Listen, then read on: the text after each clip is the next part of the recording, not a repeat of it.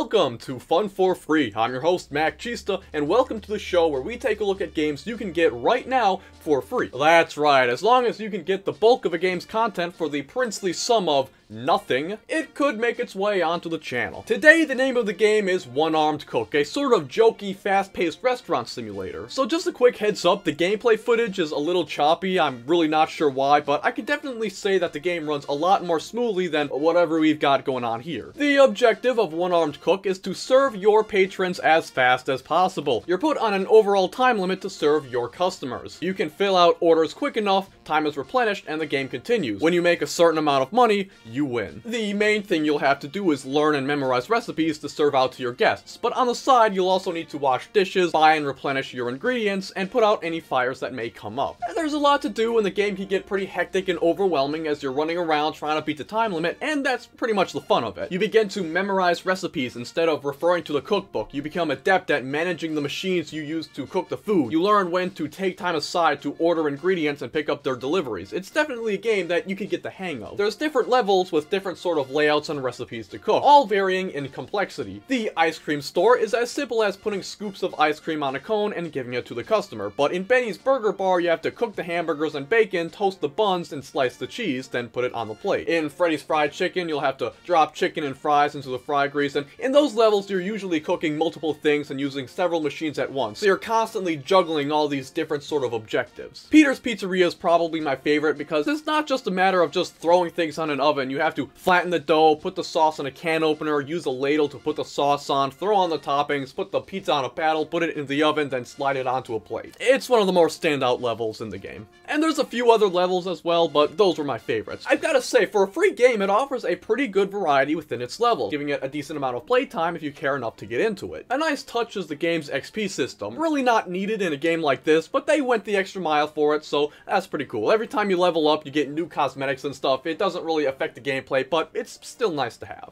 Also of note is the game's wonky physics system. Like I said, it's a somewhat jokey game, and part of the fun is it's kind of the wonkiness. The game has multiplayer. I haven't really dipped my toes into it, but I can see the appeal. You can have different people doing different jobs, communicating with each other to stay on top of things, and really with the goofy nature of the game, it's pretty obvious that it was meant to be played with your friends in a Discord server for a quick laugh with the buds. There's also a cook-off mode where you compete with up to 3 other players to cook a number of dishes the fastest. I haven't actually been able to get into a proper game, but it looks fun. I did run into a few bugs. I wouldn't say it's anything too big, but in the ice cream level, customers would say I got their order wrong when I got it right. Sometimes the computer wouldn't let me order things and would just kind of spaz out. When connecting to multiplayer, the game would crash pretty often, and sometimes fires would make the game crash as well. It was a rare occurrence, but it's definitely something that I ran into. And there's some other things. Really, the bugs and glitches aren't too bad, especially in a game like this where, I mean, it's really not meant to be taken too seriously, but there's definitely some small things worth mentioning. And I will note that it's pretty hard to differentiate between cooked and uncooked food sometimes. When a food gets properly cooked, it changes color, but sometimes the changes aren't noticeable enough. You'll put something on a grill, you'll go and do other stuff, you come back and you kind of think, well, wait, was this the same color as before, or does it still need to be cooked? You'd think the game could do something to make it easier on the player, and it really wouldn't be too hard, but alas. A bigger point to harp on is that the game does get repetitive. A lot of the fun in the game is kind of learning the recipes, how to maneuver through the map, and its general hecticness. Once you do get the hang of it, once you do get into that routine and such, well, there's half the fun sucked out of it. This was especially noticeable on smaller and simpler maps with uncomplicated recipes that were easier to fill out. Hell, even on the bigger maps, the repetition definitely got real. It definitely makes the game feel a little disposable, which is alright for a free game, and I guess it's kind of to be expected anyways. That being said, I do think that the game would benefit from the addition of some sort of grading system. The game does, after all, have side objectives, such as throwing out a certain amount of trash or spending a certain amount of money, but there's really not much of an incentive to do so. Having a grading system based on whether or not these get accomplished could at least make a few people stick around for a little longer. There is one other mode. It's called catering mode. Catering mode is the closest thing this game has to any sort of campaign or career mode. Instead of filling orders chapters as they come along. They're all laid out at the beginning, and you just kind of have to complete them. But there's no time limit or incentive to complete them as fast as possible, which really reduces the challenge and just kind of makes it not very fun. Another problem I have with it is just the lack of variety within the levels. In each level, you're just serving one specific dish. So for example, in one level, you'll cook nothing but hot dogs. In another, you'll cook nothing but hamburgers. It's the same recipe over and over again. I really don't know why it's designed this way. Why not have the player cook a variety of dishes within the levels? I don't know. Moreover, level progression is not as easy as just beating one level and moving on to the next. You have to buy new recipes, but to get the money to do so, you have to complete levels. The problem is buying new recipes costs so much money that if you want to progress, you'll have to replay levels to get the sufficient funds, which makes the mode very repetitive. And I guess this is kind of helped because the game has this weird oversight where you don't actually have to cook the food properly before serving it to the customers, and you'll still get all the rewards for beating the level. I mean, sure, it cuts down on how much you have to grind, so I mean, that's good, I guess. But on the other hand, it takes away any incentive for the player to do well. Catering mode could have been interesting. It could have been a pretty good mode, a good addition to the game, but having to replay the same levels and making the same dishes over and over gets old fast. There's no real difficulty, and despite there being optional challenges that can be completed to earn skins and such, I moved on pretty quickly from it. I'm not really too upset by the catering mode being such a flop because it's really not the main attraction. It's a case where it's not that good of a mode, but it really doesn't matter because it takes a back seat to the main portion of the game. So that's kind of the game down to a T. It's a fun, simple game that really isn't meant to be taken too seriously. I could have gone more in depth about the little things, what I think is missing from the game and what it needs, what's wrong with it, but at the end of the day, it really doesn't matter. Most people are just going to care about the core gameplay and will probably only spend a couple hours on it. I don't think people are really going to care if some things aren't polished or fleshed out enough. Considering that, there's really no reason for me to dig into the game too much. I'm going to give this one a 6.5 out of 10. Now, is it a game that I'd recommend you spend your time on? Well, I think it's a somewhat unique media that does bring something new to the table, so I'd say the download wouldn't hurt. If you can, don't play this game alone. Try getting a friend or three, because like I said, it's a goofy novelty game that's mostly meant to be played as a laugh, and that sort of game is going to be a lot more fun with some friends around. But we're not done yet, because this game has DLC in the form of a few extra levels. So is it worth shelling out the money for this free game? Space and Beyond gives you 3 extra maps, each with their own recipes. 2 are pretty similar, Earth Orbit and Asteroid Field. Both of these are zero gravity experiences with unique machinery such as a grill that cooks food in zero gravity, a new dishwasher, and a gravity table to prepare food on. There's very little difference between the 2 maps other than the recipes. Earth Orbits are more simple and the ones in Asteroid Fields have more to them. I didn't really like these 2 maps. The zero gravity gimmick in general becomes a nuisance pretty quickly as ingredients just get knocked about and float all over the place. Maybe it's good for a quick laugh, but it's not really my thing. Moon-based munches was a little more bearable because it's not zero gravity, it's more so low gravity, so ingredients are a lot easier to handle. Other than that, it's mostly typical, you're just making cakes. In the Drinks and Bars DLC, you have Naomi's Nightclub, Patrick's Pool Hall, and Carter's Coffee House. These revolve around mixing drinks to serve to customers, and nothing else. This DLC is the worst on offer. The levels are pretty similar to each other in terms of how they play. In fact, the Nightclub and Pool Hall are basically the same level. They both have the same recipes, and you serve customers in the exact same way. It's a total illusion of content. But all 3 of the levels are absurdly easy. The reason the game was so fun initially was because you had to do so much at once, and the time limit was so restricting that you had to be as fast as possible, forcing you to fill out multiple orders at once. Not really the case here. Because you get a 60-second time bonus to each customer served, and each drink can be made and mixed relatively quickly, you're never really put in a position where you're hurting for time, and you can usually just focus on one order. They could have done something to make the game a little harder, like instead of setting the game in a pool hall or a nightclub, have it be a normal bar where food is served alongside drinks. And do the same for the cafe, because after all, most places that serve coffee don't just serve coffee. They usually have food items as well. I guess you could say that this DLC is truly a bland mix.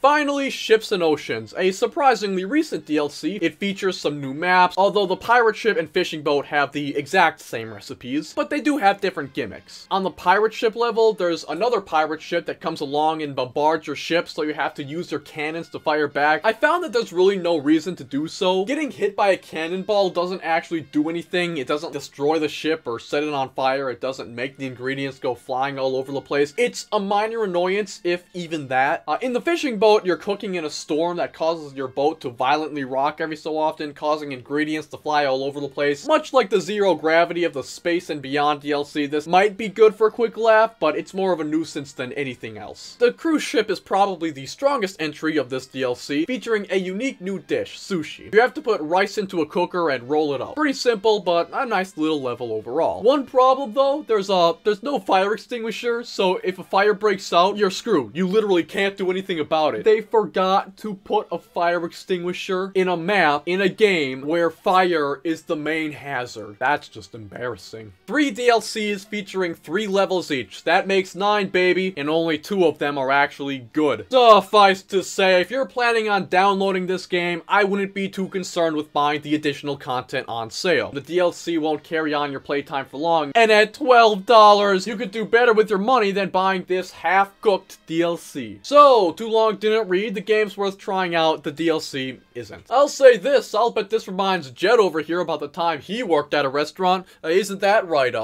Jed?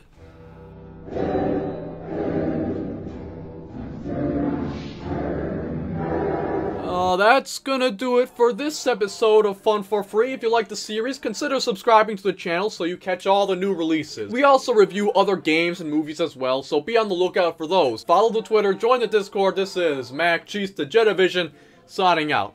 You all have a good one.